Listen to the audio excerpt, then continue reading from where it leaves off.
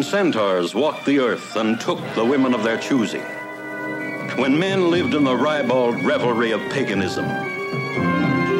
When myth and reality were almost one. Then did Goliath descend into the depths of the lost worlds to meet his greatest challenge.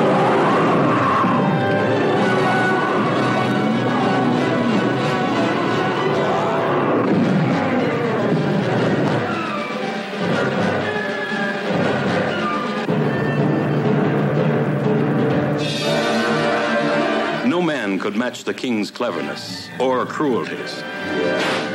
No man could match Goliath's might or Goliath's warmth.